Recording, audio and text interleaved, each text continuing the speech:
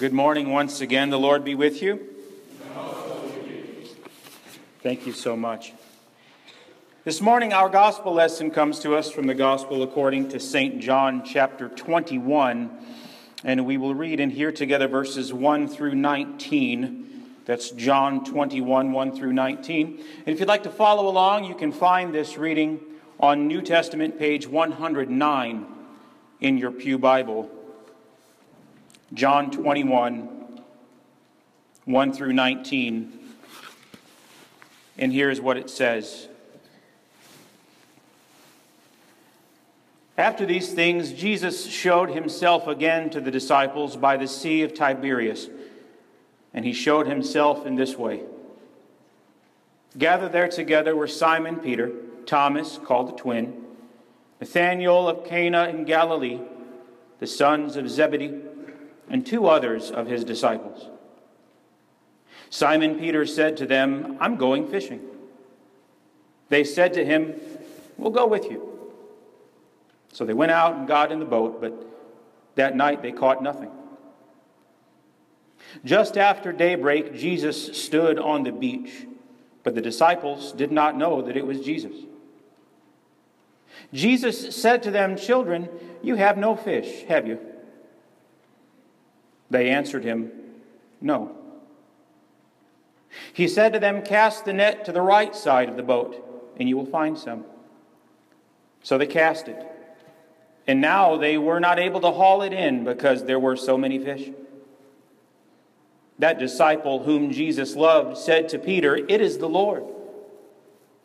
When Simon Peter heard that it was the Lord, he put on some clothes, for he was naked, and jumped into the sea.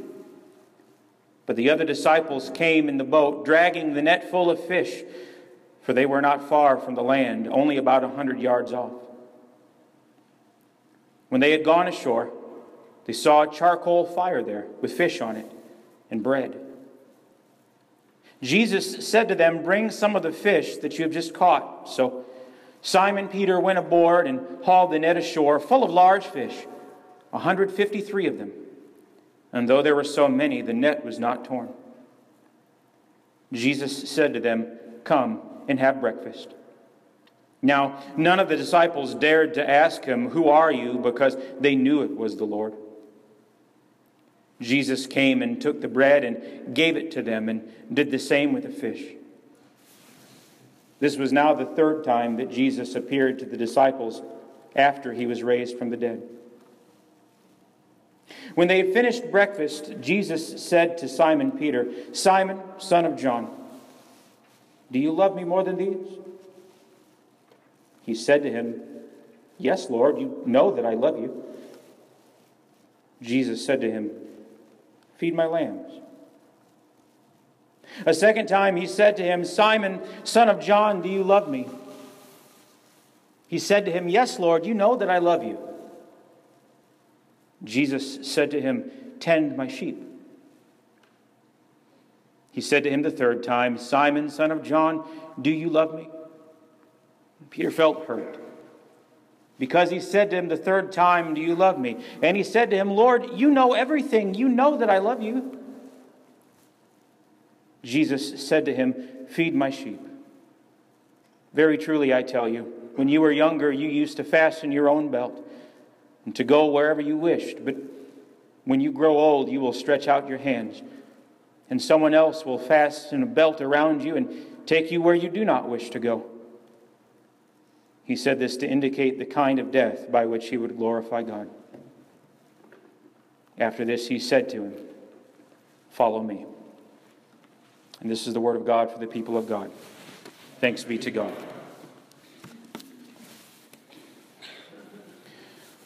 One of the most spiritually formative experiences of my life was the walk to Emmaus.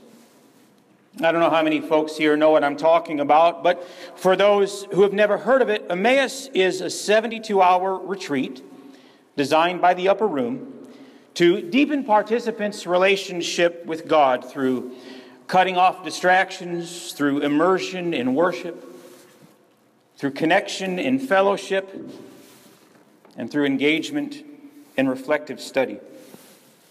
I actually went on my walk in 2007, but it was just 3 years ago that I was blessed to serve as an assistant spiritual director for the Purchase area gathering. Now, part of the duties of the assistant spiritual director is to attend the send-off or the opening service that typically takes place on a Thursday evening.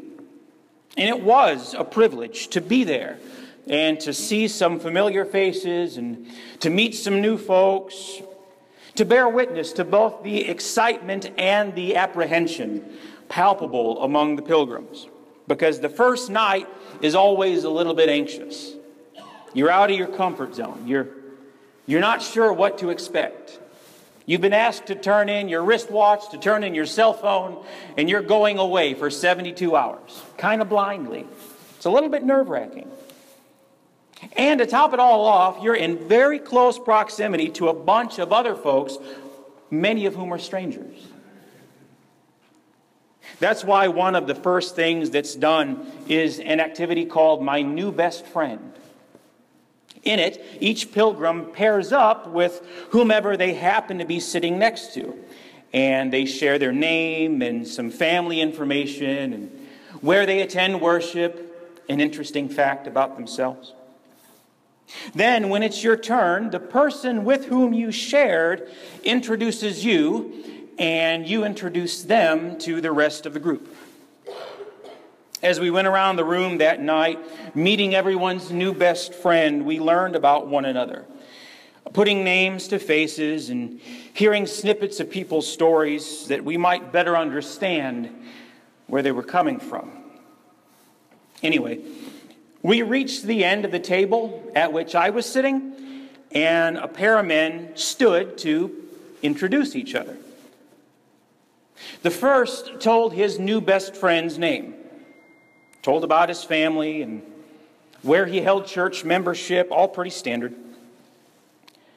But then he shared the man's interesting fact, telling us that he's a recovering drug addict.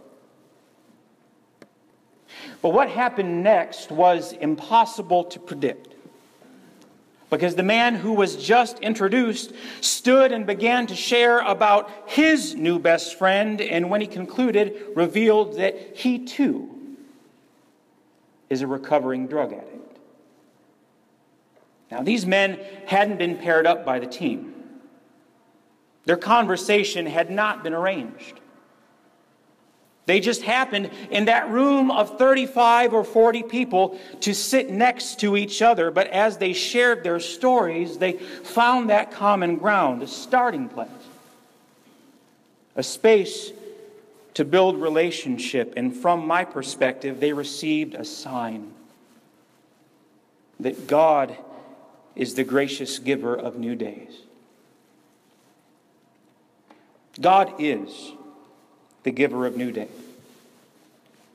And this was good news for those who first followed Jesus, because as we have been hearing the last couple of weeks, they got it wrong a lot, didn't they? The disciples pretty regularly missed the point, stumbled in their fidelity.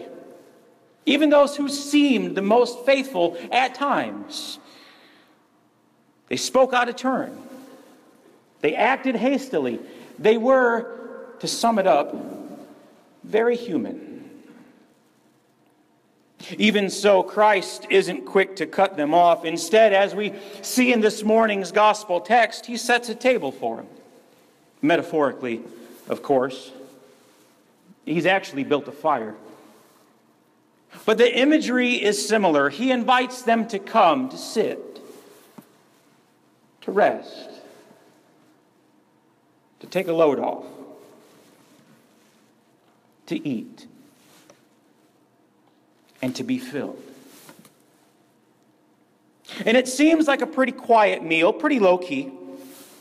St. John doesn't record any words being spoken while they ate, so it was nothing like Thanksgiving at our house. But as they finish, Jesus breaks the silence. Turning to St. Peter, he asks this, "Do you love me more than these?" More than what? More than this fish that we're chowing down on? More than the other disciples? More than whatever for him represented life or security or safety? We don't know, but nonetheless, Peter replies, "Yes, Lord, you know that I love you." Even so, Jesus asks him twice more, "Do you love me?" And twice more, Peter answers in the affirmative, even becoming a little bit agitated at the questioning. But I don't believe it's merely the fact that Jesus is asking these things that bothers the apostle. I think it's that he has an idea of why Jesus is asking. Because it only been a few days prior that Peter had been questioned, not by Jesus, but by people outside of the high priest's house regarding his relationship with Jesus.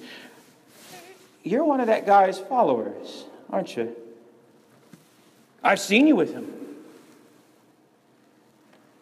Peter answers, "I'm not."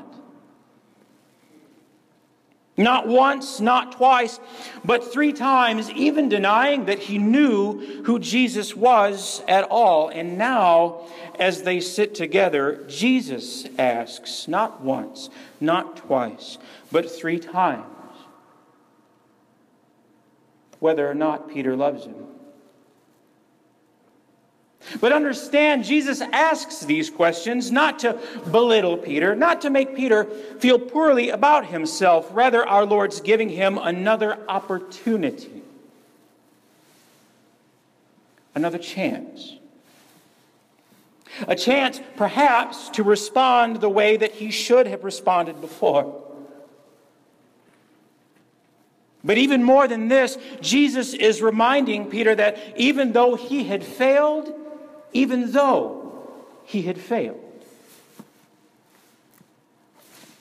isn't finished. Jesus still has an assignment for Peter. Take care of my sheep. Feed them. Tend them. Protect them. Look after them. Peter, lead them. All this for one who had blown it pretty badly. And not because he deserved the new day, but because God is gracious and is the giver of new days. St. Paul needed a new day as well. As we catch up with him in today's lesson from the book of Acts, we meet him prior to his suffering for the faith, prior to his composing the majority of the New Testament, prior to his being among the greatest evangelists in the early church, even prior to his being known as Paul. Now here he is Saul, a pious, upright, well-educated Jewish man who sought to live according to God's law, according to God's will, and to do what God expected of him. But part of that, in his mind, was destroying the church, helping to capture and kill Christians, to stamp out this rogue sect of Judaism that was corrupting the people and polluting the religious waters of the day. Indeed, Scripture records that Saul was present at the death of the first Christian martyr, St. Stephen, and that he approved of his stoning. In short, Saul was going in the exact opposite direction that God wanted, and yet firmly believed.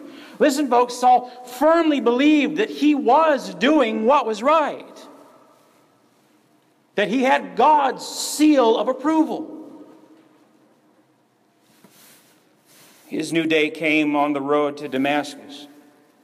When a blinding light from heaven knocked him to the ground, it was there that our friend Saul met Jesus. It's there that things changed for Saul. He became Paul and was helped by God to realize how blind to the truth he'd actually been. And when the scales finally fell from his eyes, he began to preach a new gospel. A gospel not of hate, but of love. Not of exclusion, but of inclusion. Not of enmity, but of peace. In short, he began to preach the gospel of Jesus Christ. I had someone ask me not long ago whether I play golf. I don't, but I do fancy myself to be the Arnold Palmer of putt-putt. Christy's actually pretty good too. She's beat me on a few occasions, but occasionally we still have trouble with some of the courses in Gatlinburg. There are a few fairly complex games in that town. So complex, in fact, that it isn't unheard of for us to need a mulligan. If you know what that is, it's a do-over. The thing is, in life, there aren't many situations in which we are handed do-overs. There aren't many situations in which we are given a reset button. That's just not the way the world works.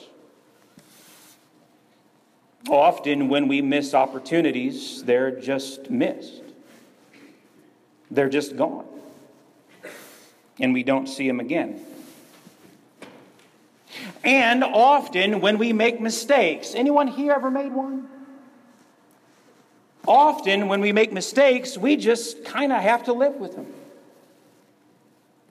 Deal with the consequences. And hope that we can learn to do better the next time. But it's for these reasons that I'm unspeakably grateful. That even though the world might not give us do-overs, God is the gracious giver of new days. I'm grateful that God gives new starts. That God allows second chances. I've needed them, and third and fourth and so on. I'm grateful that God's love is deep enough, that God's mercy is wide enough for me to acknowledge my sins, yet rest assured that God has not tossed me aside. And that God isn't finished with me. I'm grateful that neither my pride nor my prejudice, nor all the things I do that I shouldn't, or the things I should do that I don't, none of it can outweigh God's affection for me or for you. So how about it? Do you need a new day? A new beginning? A do-over? A mulligan? Obviously, I can't read your heart. I can't read your mind. I don't know the secrets, the hidden blemishes of every life here. I don't know exactly what you're struggling with or the details of the hurts that have left you scarred. I don't even know the whole weight of the guilt you carry, or those things that cause you to quiver with anxiety or fear. But I do know one who invites you, who invites us to a new day. I know one who invites us to come and to rest in the divine presence. I know one who welcomes us to put our whole trust in grace, one who is well aware of where we've been, of what we've done, of who we are,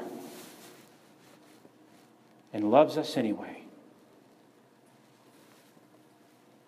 May we therefore offer ourselves to God, seeking the strength and guidance of the Spirit to navigate this day, doing our best with the time we've been given to follow Christ, to reflect God's image and to give God glory, and in the times wherein we fall short,